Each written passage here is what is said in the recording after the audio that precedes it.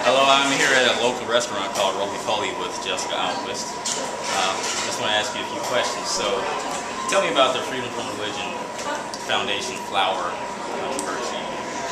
Okay, the Freedom from Religion Foundation wanted to send me flowers, and so they called, I think, 6 different local florists in my area, and they all refused to send me the flowers. One of them actually came right out and said, "We won't send flowers to that atheist girl."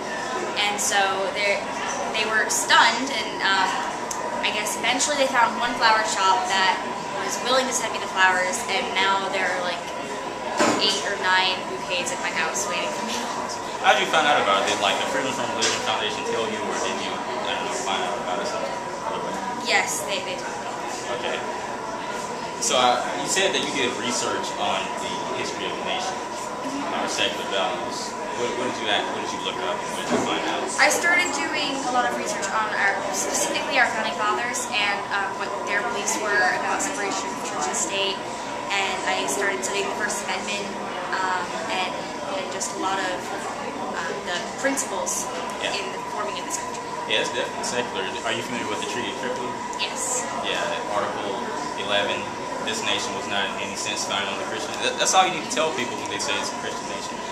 Okay, so how has your life changed since all this has happened? Well, it's been, the course of a year and a half, and it's changed entirely.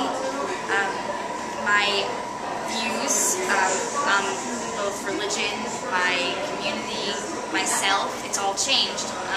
I know now that this is what I want to do, and that I do have an activist spirit, and it's fun. And getting all this support hasn't really changed things for me too. A year and a half ago, before all this, I didn't know this community existed. Had no idea. Yeah, it's out there. Whenever something like this happens, everyone is out to support. Okay, I want to ask you about the police escorting you to your classes. Yes.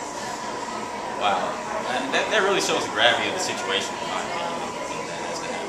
So you said that it doesn't really make things better. It really makes things sort of worse. It ensures my safety, which, yes, that's important. But at the same time, if you're trying to not draw attention to me, having police escorts to my classes is not helping.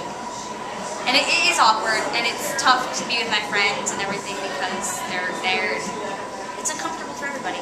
Yeah. Have you thought that maybe this will lead to homeschool or anything like that?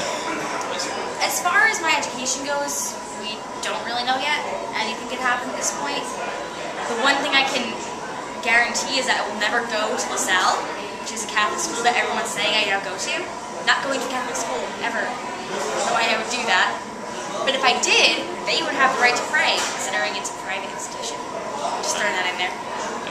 Well, Jessica, you're a hero, and everyone is behind you. Thanks for that.